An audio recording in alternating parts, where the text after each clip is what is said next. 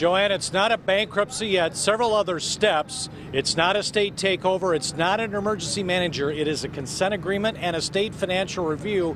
Everybody's talking about it. Check it out. Wayne County Commission regular meeting this morning. The chairman telling his fellow commissioners the state financial review will likely take months, and they, the legislative branch, will play a key role. County executive tells me what's on the table right now: 11 union contracts with thousands of employees that are expired. They're in negotiations. Now, under an emergency manager, contract cuts could simply be imposed. That's not what this is.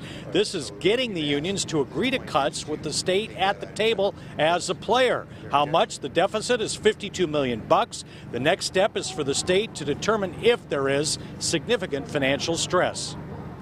It's a tool. I don't want to impose anything on anybody. I want to be able to come to agreement with folks. But at the end of the day, I'm not going to wait till the 11th hour and say the sky is falling. It's not falling. We're not going into bankruptcy.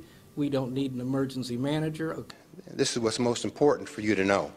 If a financial emergency is eventually declared under the law, it is the Wayne County Commission, and only the Wayne County Commission, that in the first instance will decide what course of action will be taken to remedy the situation. So there is a lot to happen, but let me give you some key numbers. As I mentioned, the deficit is $52 million, but the bigger long-term debt, $900 million in underfunding to employee pensions. That sounds familiar to Detroit.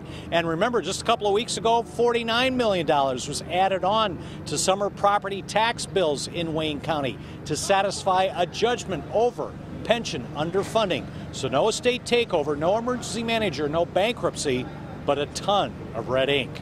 Live downtown, Jim Kurtzner, 7 Action News.